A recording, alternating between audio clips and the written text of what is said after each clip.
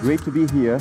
2 days ago, played a football game against the Italians. I'm sure you heard that 5 times by now, but we won. Very happy about it. Today, we had a 5K run. So it's great to be here. Great to be in Hawaii. You know, you do business, you have fun with friends, close some deals. Always good to be in Hawaii. Always good to be with PTC. Today, it's my pleasure to introduce my friend Raju. Entrepreneur Raju Vigisna, based in California, Silicon Valley, is the chairman and managing director of CFI Technologies, which was the first private ISP in India. Raju acquired CFI back in 2005 and has since transformed it into one of the largest integrated ICT solutions and service companies on the Indian subcontinent, with a clientele of 8,500 plus businesses. Raju holds several patents in microprocessor and multiprocessor technologies. Raju has a master's degree in computer engineering from Wayne State University, Michigan, and a bachelor degree in electronics engineering from Bangalore University. Please welcome Raju. Thank you, Mohammed. Hello, everyone. It is a great pleasure to be here. And this is my 10th year attending the PTC. And whenever I come to here, I see my friends like Muhammad, and I see new faces. And as you can see, the agenda of the PTCs is evolving every time I come to here. We started as a telecom, then data centers, cloud, and mobile, artificial intelligence, and the machine learning. So it's also transforming the whole conference itself. In the last 10 years, I see it. And I want to talk about my personal life also, how we transformed. I'm a transformer. I started as a designing microprocessors, multiprocessors, then servers, then doing a telecom, data centers, and then we are working on the new things, artificial intelligence and machine learning. All these technologies helping the industries and the government functions, and in the future, maybe in the galaxy. So it's not just me. What I see it is how either all of you or the companies you are working, how we are helping this digital transformation one way or other in these days.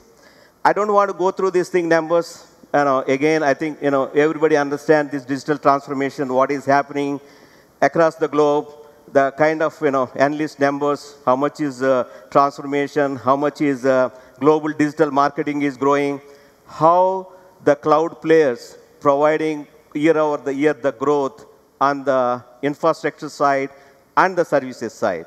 But I will take you some interesting numbers, how the India is transforming in this transformation.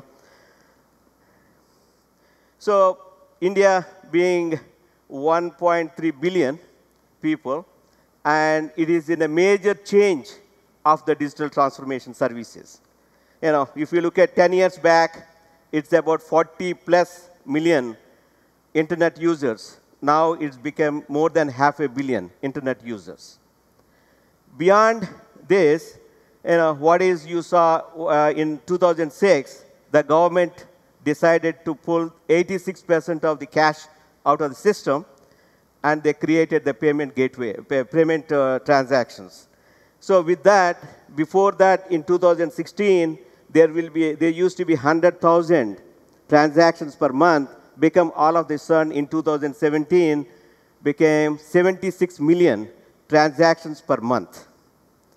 Similarly, there are other digital services, digital stack government is working. One is called Aadhaar for more than 1 billion people getting a digital identity.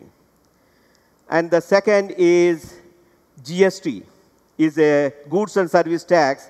Across all the states, we introduced a common digital transformation, and it's a goods and taxes law. Third is, you see the payment gateways, like it's called a BEAM, application called BEAM, where you can introduce, it's a low cost government introduced into the banking system where you can do the transactions and available, and it's Pradhan Mantri's Jan Yog program. What is the deal is, before introducing this low-cost digital banking to reach all the people, what are all the governments giving subsidies to the people who need it? And for every 100 rupees, it's reaching only 22 rupees to the people. There was a bureaucracy, whatever it is causing, 78 rupees is not reaching to the end people. With this kind of digital technologies, it's reaching there. And now also one other application government is introduced is GEM. GEM is government e-marketing place. All the government purchases is happening to the procurement of this e-marketing. That is also. So looking at all these things, what is India is driving, becoming, second largest population country into a digital first country. It's driving. And now, what is, as a industry, what I see it is, how do we drive to the customers? How do we engage with the customers? So we want to make our customers to be more digital innovators, to be competitive in the market, what is they doing, and also to survive. What is we are doing in India and also across the globe, now customers are getting more and more in the services in a cloud. And also, it's not anymore just a relationship. It is a partnership, starting from strategy, planning, and servicing, and design, and support. And that's what's happening in all this digital transformation. And now, is a digital transformation is a choice we can adopt or not? Digital transformation is a must. A company with a digital transformation can be scalable, the benefits, and also the speed and the cost effectiveness, flexibility, and reliability. The organizations which are not adopting digital transformation will be less cost effective, less competitive, and less agile. And what I want to do is, from there, I want to bring some of the robust partnerships we executed in the last few years into, show you how this transformation is helping a country like in India. And these transformations can be in different sizes, different shapes. It could be a small, or it could be an incremental, or it could be a completely different change. So I'll go through a couple of cases. One interesting is Department of the Post. This is one of the biggest postal service on the earth. Connecting, there is 156,000 post offices across India. Phase 1, we partnered with Department of the Post to network integrate first 30,000 post offices. So with the presence of their location, point of presence, and the network integration, now the Department of the Post becoming a bank, and also an insurance company, and also became an e-commerce logistic company with that kind of applications. Now this is what the services Department of the Post can offer to all citizens of India is become 21st century services. That means its reach to underserved areas, it's improved. I want to take the second case study. It is Uttar Pradesh. It is the biggest state in India. Is as big as Brazil's population. Want to transform it electricity power, how the billing process work. It used to have a small platforms across the state. When they decided they want to build one integrated solution, one billing process, we transformed that one into a web-based service with a private cloud. What is that offered them is, and also the kind of business model they worked with us as a pay-by-bill. That means it's not only we transform the technology side, and also the business also is transformed. Instead of spending money upfront, they did it by a bill. we are charging. So what is this kind of things tells us as a customers now is interested more and more paying as a consumption model instead of a inventory. And what I see is this kind of transformations is going to go more and more, and penetration of this kind of market, it's going to be long way to go. And what is the benefits of this? It's going to be full transparency and customer satisfaction and improved operational efficiency with one cloud platform. The third example is very interesting. We are partnered with Variant Medical Systems, which is a prominent player for a cancer treatment with radiotherapy. When we deployed their software as a service in a cloud. So Variant, it's based in Palo Alto, close to the Stanford, started by professors, and they have the biggest market share in the cancer radiation therapy. When we launched this product at their manufacturing, they're the biggest manufacturer, with their devices in our clinics, cancer clinics, but we took the oncology information and the patient schedule into the cloud. Before, the patients, cancer patients used to come to the clinics to have these detailed discussions with the doctors. And now, with this cloud platform, what is the patients? They don't need to come to the clinic unless the treatment, and they can do a lot of the things on the cloud, having the oncology information and the schedules. On top of it, what we did is we partnered with American Institute, Oncology Institute from Pittsburgh, and having this information on a cloud helped to get the best doctors available in Pittsburgh, looking at this information and giving the right radiation therapy to the patients. What is this application did in India is, it's not just only major towns where we can deploy this kind of technology. We can go to tier 2, tier 3 cities. That means it's going to be more people have accessible this kind of a treatment. One is cost effectiveness. Second is reaching the more volume. So this is is kind of changing the way the complete cancer radiation therapy can be deployed a country like in India. So what does that mean?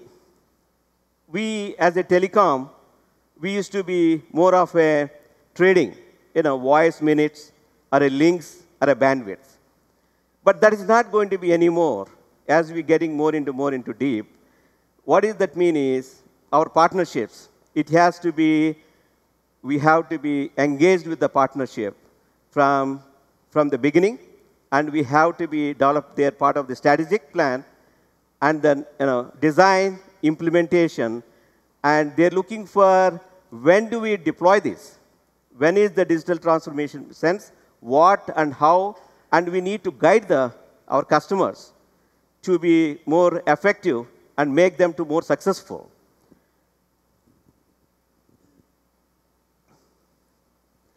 So, like I said, this is the transformation can be in a different shapes and sizes. So, somebody making me an upgrade of the core IT systems, that could be a simple, and somebody making a refresh as incremental, and somebody doing a complete digitization and automation.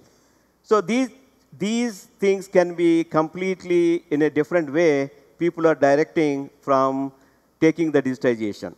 So as a telecom or a data center or a cloud provider, what is the opportunities for us is we are doing a digital infrastructure as a utility model. Then also, it's not just offering the services in a utility model, but it also has the business model. It could be a business outcome aligned, or it could be usage-based, or it could be selling as a component. Let me take an example, depending on, we worked in our Uttar Pradesh Power Corporation, we are doing a billing for as number of the people are billing adapted in this technology, we are getting paid.